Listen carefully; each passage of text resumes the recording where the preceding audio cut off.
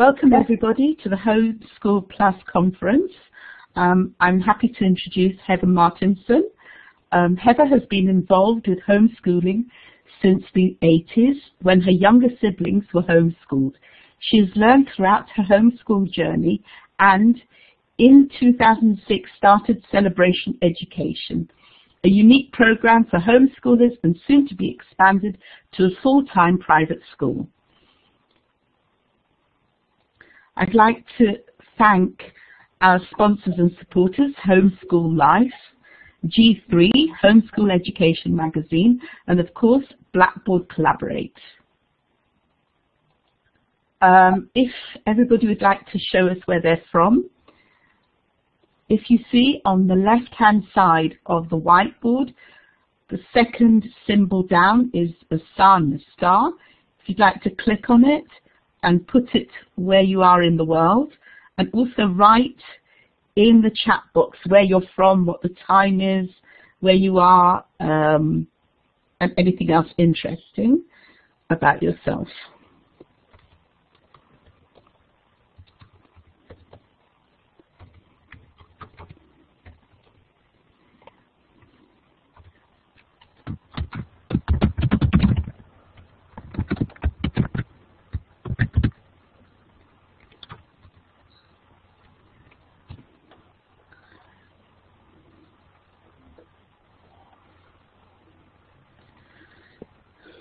Okay, Heather, if you'd like to start.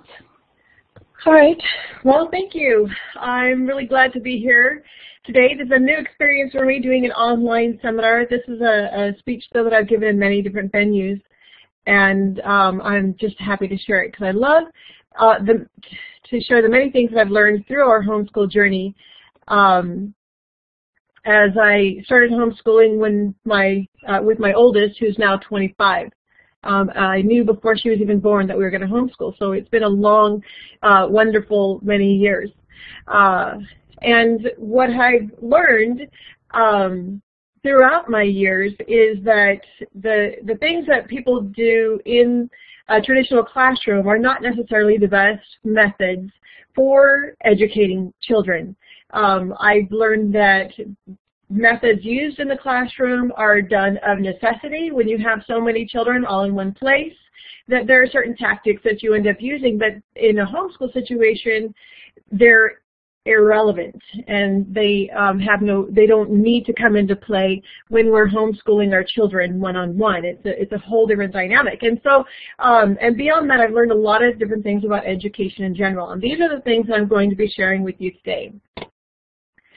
So as a child growing up, a lot of times we would, in our history lessons, we would learn about certain admirable people who have done amazing things in their lives, and from time to time they'll say, isn't it amazing how much, for example, Abraham Lincoln did in his lifetime with almost zero formal education, as if it's further proof that Abraham Lincoln is just this amazing, wonderful genius. I'm convinced he is a genius, but I'm not convinced that it's because that he was just because he was born with it, but also because of the opportunities he was given because he was not in a classroom, as well as the other figures held in this picture here. They did not have to be in a classroom. They were allowed to learn and grow in a much more organic, much more natural way, which made them individuals and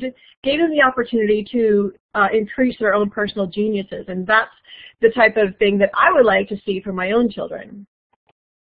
For example, back in 1910, this is the type of transportation there was. Today, our transportation has changed an awful lot. We don't use the same transportation at all. In 1842, this was cutting-edge communication. Today, it's so different. We still do read printed books, but there's so many more opportunities and things that we can use to communicate. Sadly, in 1897, a classroom might look like this, and today the classroom is just about the same.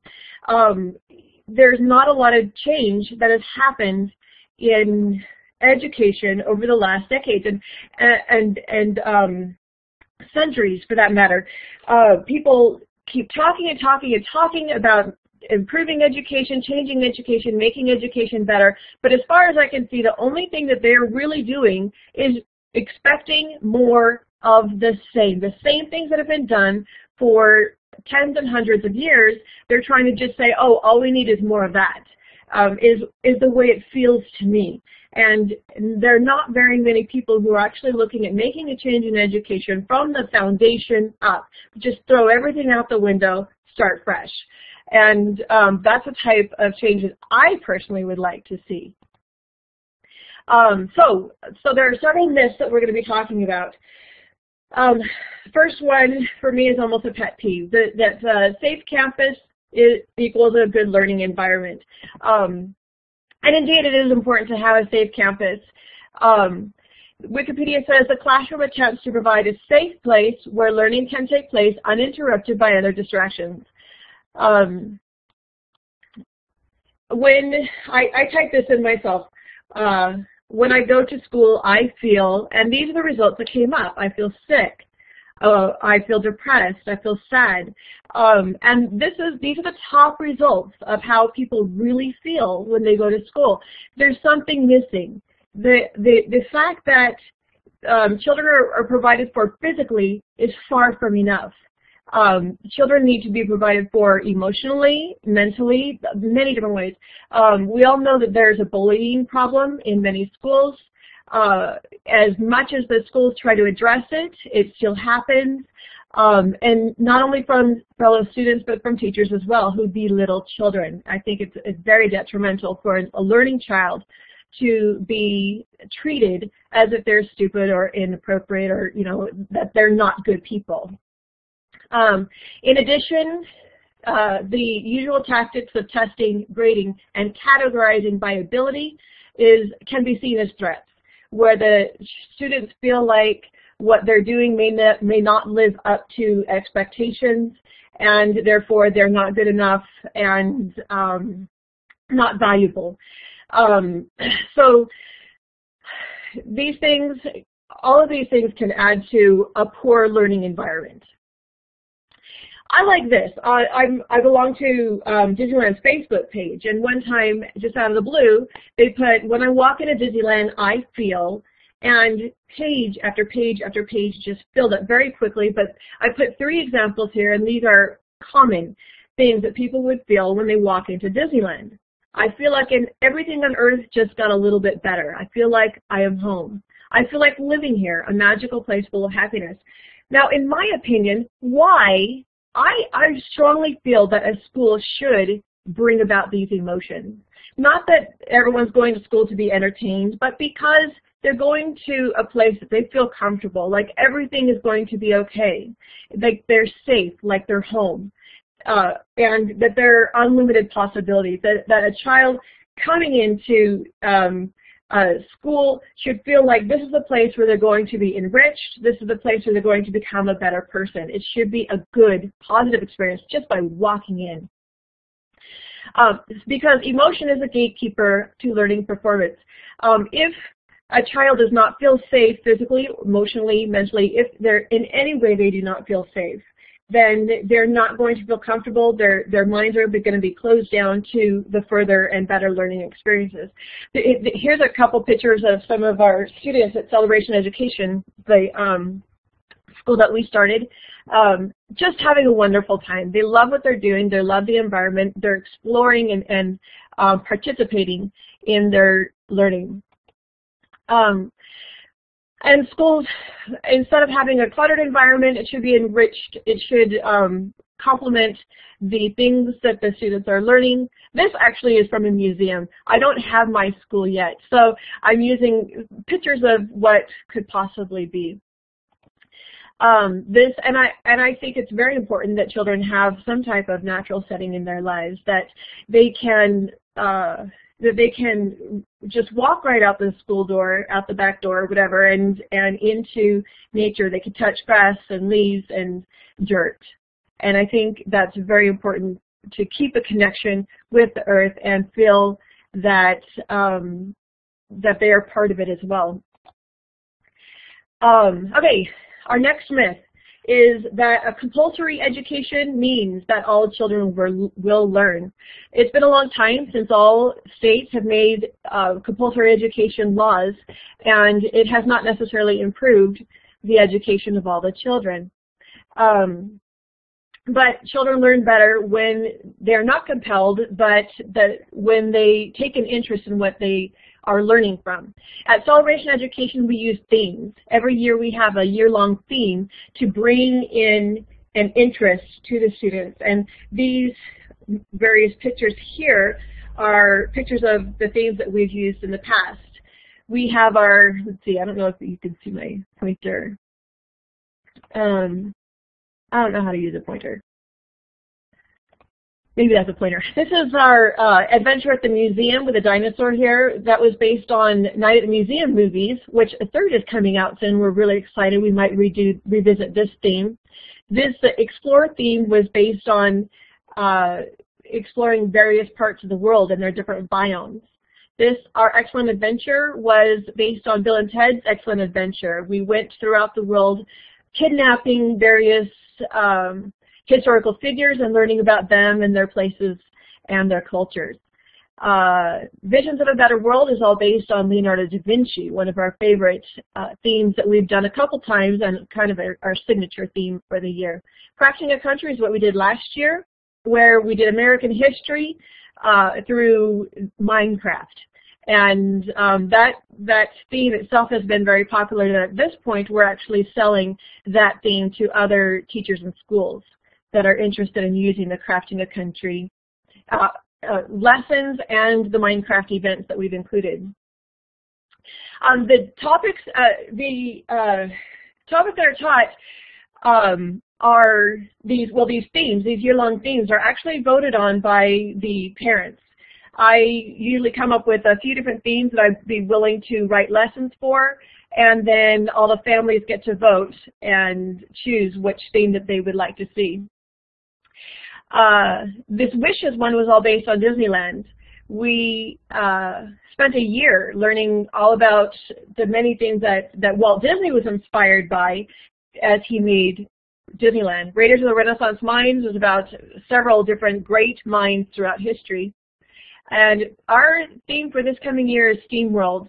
This is based on Jules Verne's Around the World in 80 Days. So we're going to be visiting many parts of the world, and also we're throwing in our science, technology, engineering, arts, and math all along the way. So we're going to have a lot of fun. The kids can vote for the themes as well, except for we use SurveyMonkey. So if they have a separate account, email account, they may be able to get a separate vote from their parents. Usually the parents will confide in the children before they vote. Okay, moving on. Also, one of the things we do is we don't segregate our school subjects. We don't take all the interesting learning tidbits and break it down into subject by subject. Shown here in this slide, which would you rather eat, the individual ingredients or the prepared cake? The prepared cake is so much better. Nobody wants to eat the individual ingredients one at a time.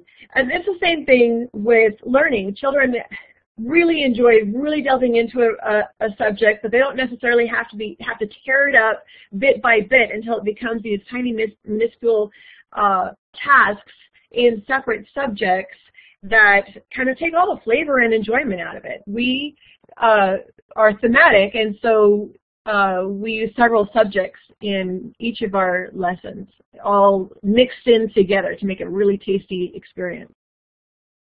And we give our children choices. We offer a smorgasbord of learning opportunities, and the children are allowed to pick and choose from among the tastiest items there. What I find is this right here is one of the most magical parts of the whole thing, because when children are allowed to make these choices, it's almost magic, because they choose it. They don't like that things are too hard. And they're not going to choose something that's too easy because that's baby stuff. They are very good at choosing the material that's right at their level, that's just going to stretch them just enough to move them forward, because they do like to learn. They like to be challenged. They like to do something they've never done before. So giving them the choices, they're going to pick stuff sometimes better than you would even expect. And right at their level and within their learning styles and their own genius, I like to call it, their own what they're good at, what they should be doing more of to make themselves individuals, like the geniuses we talked about at the beginning of the lecture. We also allow for a lot of curiosity.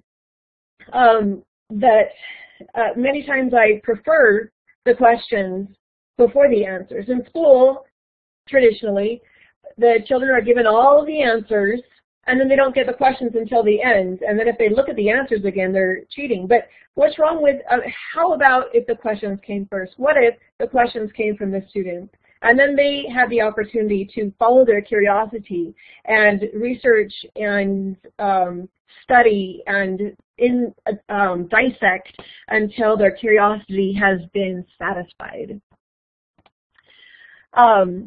Also, an important element should be adequate time. John Taylor Gatto said, "I teach kids to turn on and off like a light switch.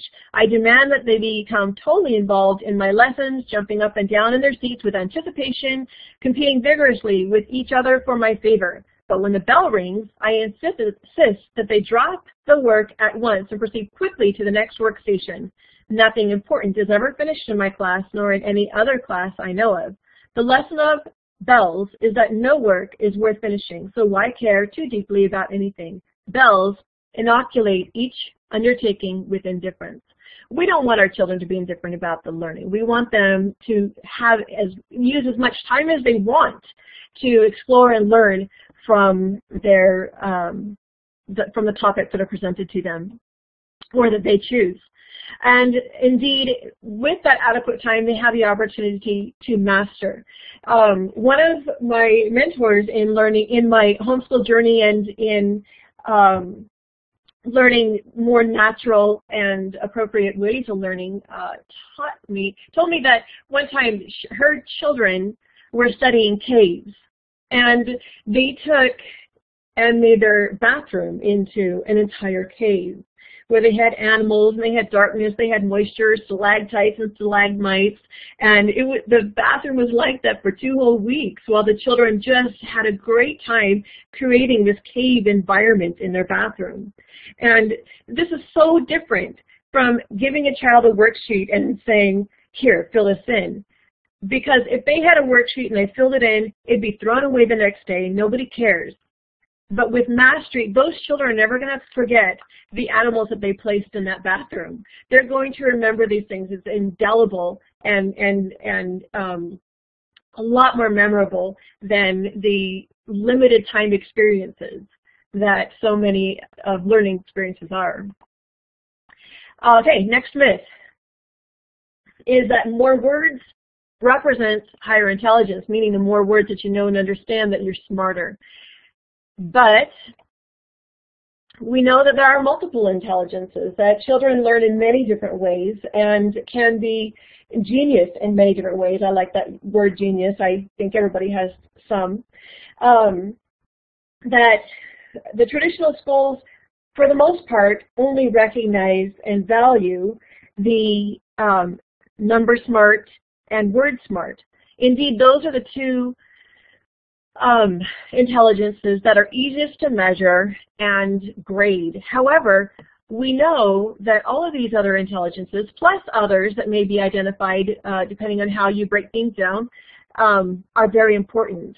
That success in life is not by number smart and word smart alone. As a matter of fact, we've all met people who have these other intelligences but do not do well with numbers and words necessarily, and are extremely successful with their sports or with their music or with their art or in knowing themselves or with interpersonal relationships. All of these intelligences should be valued and respected. And I think it's sad and remorseful that in schools only these two intelligences are valued, because the children who have the other intelligences are being, frankly, left behind. They need to be able to learn within their intelligences and to grow their intelligences to become the person who they are, who they're meant to be, the individual, not the same as everyone else. We want all of these in our real life people. All right, next myth. More desk time means more learning. Sometimes your heart just swells with joy seeing all the little children in their desks sitting so nice and neat and raising their hands on cue, but no, it kind of makes me sick. Children need to move. Sitting at a desk for 6 hours a day is not the way their body was designed to function. And indeed, children actually need to move in order to learn better. When sitting for too long, your brain does not get as much oxygen, children get bored, children get fidgety. They're fidgety because they need to move. When we do our homeschool classes, movement is a part of every lesson. The children never sit still for long. Okay, additionally, what you can learn from a desk is limited. Here is a definition of a creature that I pulled from Wikipedia. It says, these are spiny, hard-skinned animals that live on the rocky seafloor. These invertebrates are not fish, they're echinoderms.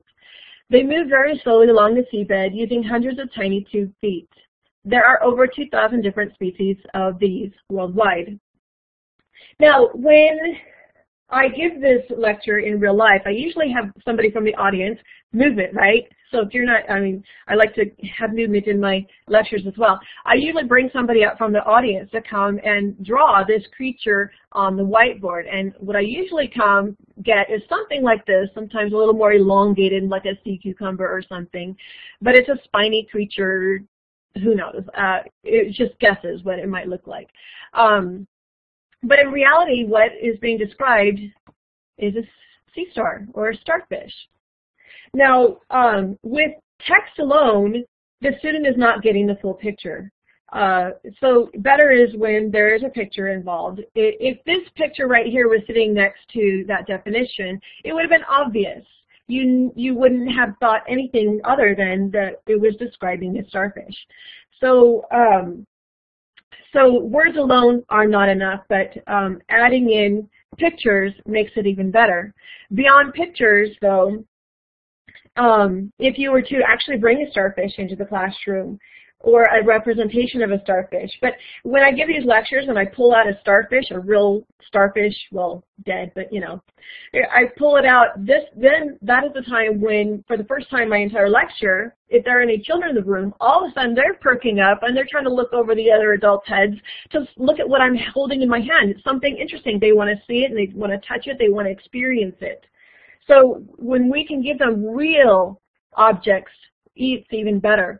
Beyond that, though, of course, would be to take them, go ahead and take them to the tide pools. Let them get their feet wet. Let them touch the starfishes as they live in the wild. Let them experience, they're going to be learning not just about the starfish, but about the starfish's environment. They're going to feel the cool breezes. They're going to have multi-sensory input to what they're learning. Such a rich experience as compared to simply reading about it in a textbook or something. Now, I'm not saying that there's not a place for the printed word. Certainly there is, but if you're leaving out all these other experiences, you're not getting the full experience, the full education that is available to you. The sooner the child gets into the real world, the better. This is a trek that we went on one year. We were talking about pioneers, and so we dressed up and borrowed some hand carts and went on our trek. That was a lot of fun. Next myth, past tests mean learning happened. All right. Actually, testing for the most part is a poor form of assessment. Here's two examples right here that show filling in the blanks or coloring the bubbles is you know, I mean, it's the common assessments that are given in traditional schools. However, Bloom's taxonomy of educational objectives, Mr. Bloom had this, he challenged schools to have many different ways to assess what a child has learned. Taking tests such as filling the bubbles and filling in the work, you know, in the blank, only test to see how much knowledge and comprehension has been retained, at least for that short period of time between the information being given until the test time. Unfortunately, though, these are not very deep learning experiences. Just plain knowledge and comprehension does not delve very deep into the subject itself. And it's as I show here, it's just the tip of the iceberg. Beyond that, we have application, analysis, synthesis, and evaluation. These things, if the students are able to have these experiences in their learning and in the things that they return to the teachers, so to speak, are the things that are actually going to show them that they have a better understanding of the topic, if they're able to apply what was learned or analyze what was learned, or to take the information that was learned, change it and synthesize it into something else, make it some new thing, or even to evaluate if it's even worthwhile at all, to have the opportunity to say, I don't care for this, I don't think it's important. All of this creates deeper learning experience. Even to reject it, you might first know why. Why is it being rejected? All of these things provide for much deeper learning experiences. And so we do a lot of projects at Celebration Education. Here, right here, students are dissecting a sheep brain in when we were talking about how brains work 1 week. All right, our next myth. High standards means no child is left behind.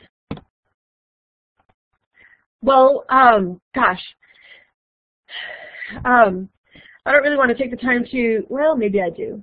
But the animal school is that there was let me see if I'm sorry, I should have pulled this up sooner. I'm just going to see if I can pull it up real quick. The story of the various animals that wanted to go to take a school. They formed a school together, and they formed a curriculum to go with this school. Let me see. Hold on, sorry about this. I should have done this before.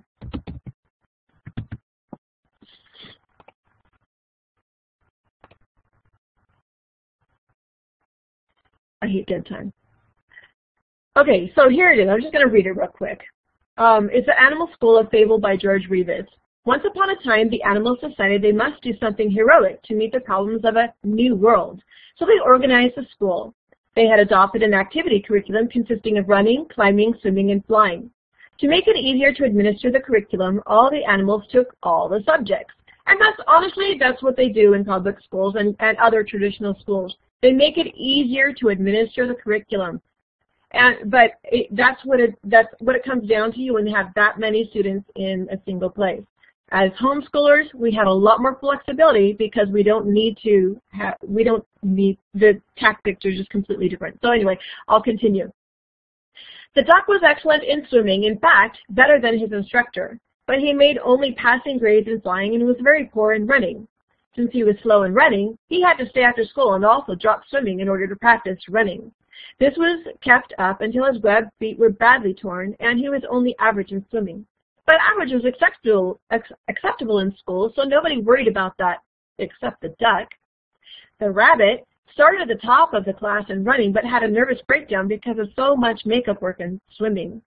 The squirrel was excellent in climbing until he developed frustration in the flying class where his teacher made him start from the ground up instead of the treetop down. He also developed a Charlie horse from overexertion and then got a C in climbing and D in running. The eagle was a problem child and was disciplined severely. In the climbing class, he beat all the others to the top of the tree but insisted on using his own way to get there. At the end of the year, an abnormal eel that could swim exceedingly well and also run, climb, and fly a little had the highest average and was valedictorian. The prairie dogs stayed out of school and fought the tax levy because the administration would not add digging and burrowing to the curriculum. They apprenticed their children to a badger and later joined the groundhogs and gophers to start a successful private school.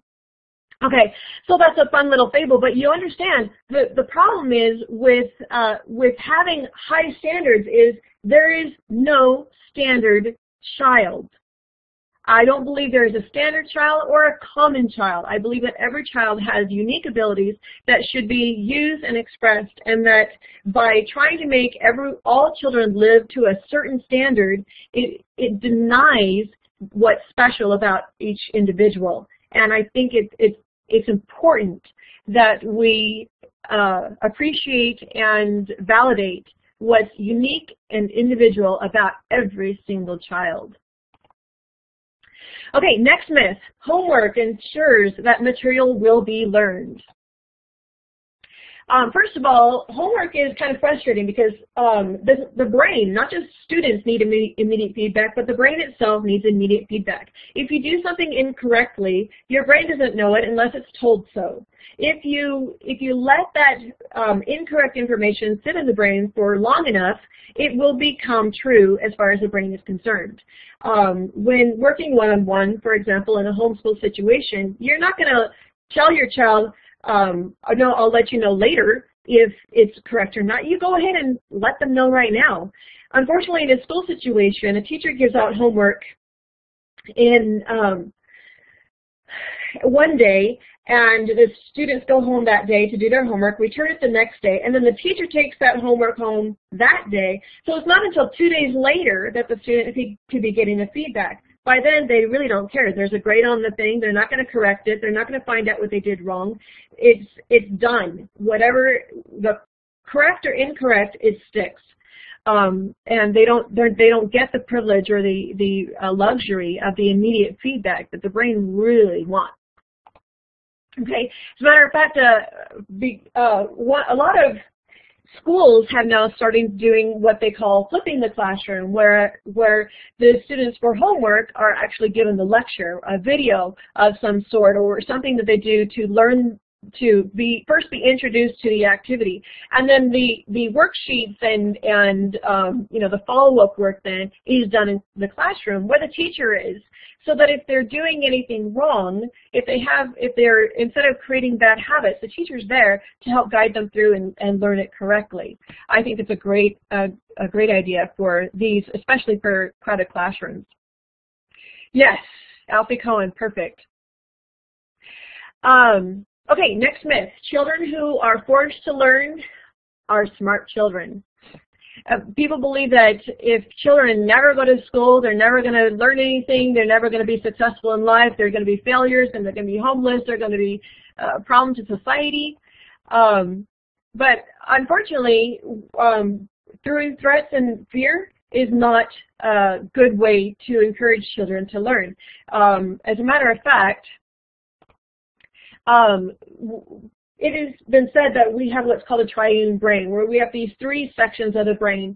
The reptilian brain being the one where our basic and most core functions of our body, and this is where we have our fight or flight. If something is not right, if we feel threatened, we're going to want to fight it or run away. The limbic system includes our emotions, and the neocortex is where our higher learning functions happen. Now, this is where we want to be. But when we feel threatened, this is where we are. It's more difficult to learn while the threats are going on. This kind of reflects back to when we were talking about bullying. When a child feels unsafe, they're in this part of the brain, and they don't have the opportunity to learn as well because their function is not in the higher learning areas. So we want to keep it light, we want to keep it fun, we want to keep it interesting. And speaking of those different motivations, the one was by threats and fear. You'll never amount to anything, so you need to learn. Or there's hope for reward. Some people feel, Alfie Cohen again, of course, some people feel that children should be given rewards for doing well in their work. And I admit that rewards are better than fear and punishment. However, reward is still not actually the best. Sometimes children, rewards themselves can lead to fear of punishment, thinking that if they don't get the reward, then they're not good people. But on top of that, the rewards can actually alter the way the children learn. I have this interesting story. One time my son was drawing flames, of all things. He was young, probably about 6. He was on the floor of the living room and just drawing all these great flames. I don't remember what was burning, but he was drawing flames. And there's this one particular interesting looking flame, and I mentioned to him that I liked that flame. And he continued drawing, and a few minutes later I came back, and every single new flame that he drew was that same flame that I complimented. And so I realized that I had stunted his creativity by just plain saying, I like that flame. So I don't feel like it's going to ruin him for life, but it gives you the example of what the reward can. Yes, we can make those kids jump through hoops. We can make them do a dog and pony show for us, but they're not necessarily going to be, we might be removing creativity from them. We might be removing, there's a lot of danger in using rewards for as an incentive for children to learn. The best way, the reason for children to learn is because it's the right thing to do. When they feel interested in a subject, when they feel like they're learning, like what they're doing is valuable, when it has meaning to them, they're going to do it because they want to, simply because there's a great big wonderful world out there and they want to be part of it. They want to touch it, see it, do it, experience it. And that's where I like to see the students be, because it's the right thing to do. All right, there's a myth that children can only learn from credentialed teachers. I'm starting up a full-time private school right now, and some people are concerned that I'm not interested in learning from credentialed teachers. Frankly, I've hired credentialed teachers in the past, but they were more problematic than our non-credentialed teachers. They're accustomed to teaching in a classroom and using those tactics that I've been talking about that are not necessary on a smaller one-on-one basis. But indeed, children learn from a lot more places than simply in a classroom or from a credentialed teacher. They can learn from their environment. We go on a lot of field trips in our school situation, in our homeschool groups. And of course, lots of making sure that the children have lots of reading material, things for them to explore and learn materially as well. There are a lot of different ways to give them a good environment that makes them, it's almost like it just absorbs them in as they are surrounded by wonderful things that they like to be a part of. Children can learn from their parents. We see that all the time. If you're a homeschooler, you know that they learn from you all the time. Even if you're not homeschooling, they're learning from you. Sometimes things we don't want them to learn if we're being a bad example, if we're not careful. But they're always learning from their parents, and they can learn just as well from their parents who care than from a teacher with 30 children in the classroom. Children learn through collaboration. This is one of our classes where these 3 students were working together, and you see they're enjoying themselves as well. And many of you may be familiar with the hole-in-the-wall experiment in India, where a computer was simply set in a hole in the wall, and the children were allowed to, they were not taught anything about how to use the computer, but they just played with it. They would just walk up to the hole in the wall and interact with it, and before long, the children were teaching each other. They wanted to share what they knew, and they were excited to say, oh, come here, you know, or try this, push that. They were working together to learn, and they together learned an awful lot, including apparently some English and how to use a computer. They were asking for more RAM and other things that they felt that they needed to have a better computer system, as often kids do once they're starting to use a computer. Our next myth is that learning is hard, boring work. Some people feel that learning has become too easy for children. I've actually heard somebody say that before, that you can just Google anything and learn it. Well, actually, that's good. Again, like how the brain likes immediate feedback.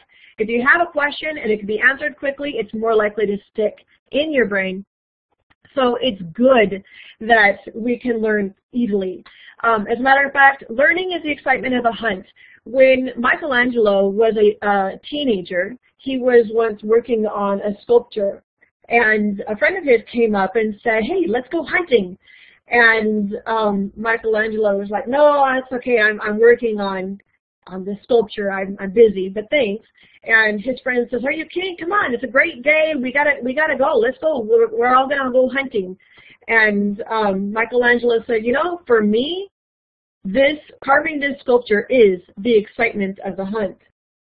So the same thing with learning. I'm not saying that children can't go off and play with their friends sometimes, but that learning itself can be so exciting and so inviting that they want to do it. They want to be part of it. And I'm sure you've had students where they just want to see it, touch it, do it, experience it, wrap it around them, roll in it, because they're interested and they want to be part of it. Our last myth is that it's impossible to change schools. I believe that is not the case. I think the future of education is exciting. We can create more open classrooms where children are allowed to be creative, to work amongst themselves, to follow their interests. And as we talked about these intelligent people at the top of the hour, I believe that the next set of intelligent people are on the earth today, that they are creating many wonderful things, and they're doing it outside of classrooms. They're doing it on their own times. They're doing it within their own geniuses. And that it's almost at this point a very select few people, but it is growing, and that's what I think is exciting. That I get to be part of it, and any of you can be part of it. That the future of education is going to be completely different, that we can all help bring that to the world, and that's what I challenge to all of you from wherever you are. And I thank you for being with us today. Does anybody have any questions?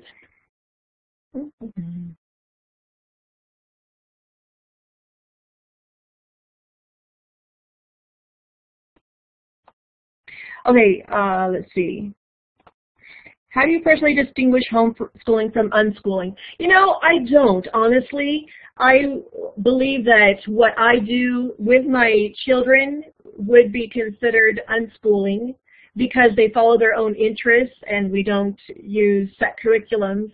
But to me, learning and living is the same thing, and I guess that's unschooling.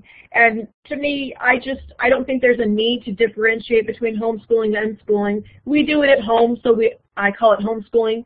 But and unschooling can be, I don't know, so many definitions. So I just kind of leave it at that. I don't know.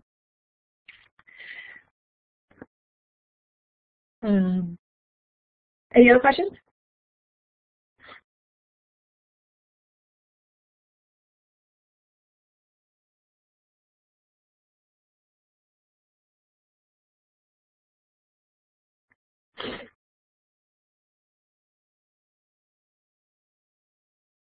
Oh, did it? Wait, I just realized I have more slides. What are they? Oh, they're not mine. Okay, making sure. I didn't leave anything out. Well, I'm glad you guys appreciated the speech. I absolutely enjoy sharing these things. I think that this is a wonderful time that we live in, that we can try these new things. There were times when a person like me would be put in jail for even suggesting it, or trying it on their own children. But it's wonderful, the opportunities that we have. I think 3 people are typing right now, perhaps. Oh, thank you, Sabrina.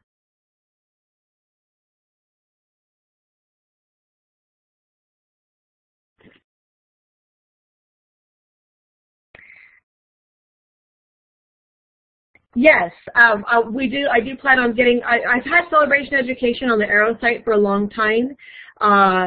although it's been just a homeschool program that we've been bringing to several cities in Southern California. But this is the first time that we're going to be having a facility of our own, that we're sharing, that we're really looking forward to having the full-time program.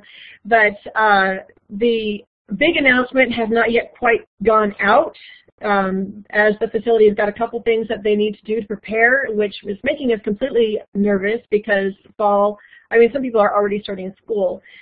In that area, school doesn't start until the early next month, but we will be, we've got a big, a lot ahead of us, but I think we will hopefully find people who are like-minded and ready to jump on to the bandwagon and use these exciting learning experiences.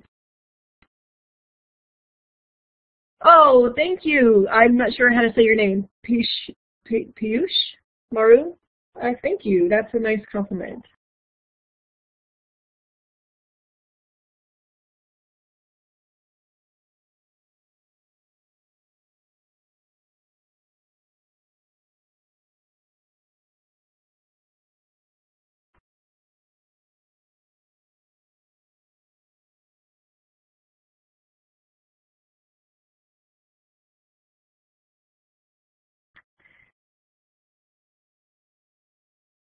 Oh, well, I'm glad you're with us, Sabrina. I'm glad you can, that you feel confident enough to look around and try some other things.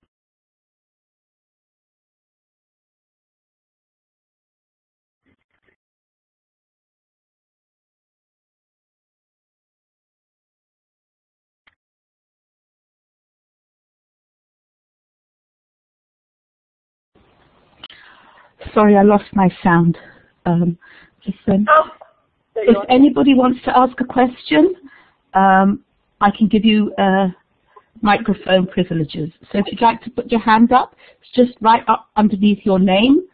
There are 4 icons. Do you see the hand?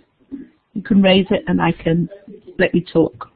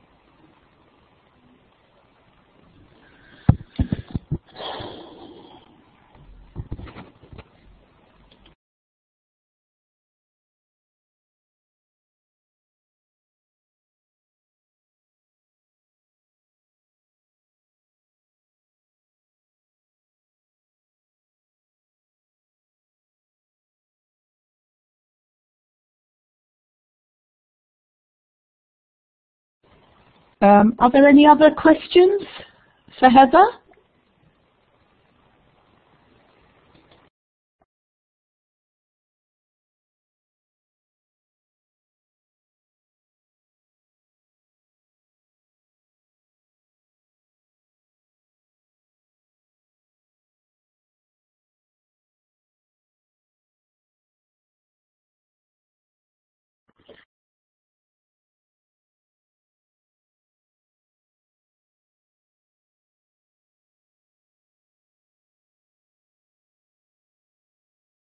I'm going to stop the recording. All right. Thank you very, very much, Heather. That was so interesting. Oh, good. I'm glad you enjoyed it. I enjoyed it very much. I'm sure everybody did as well. Okay, I'm stopping the recording.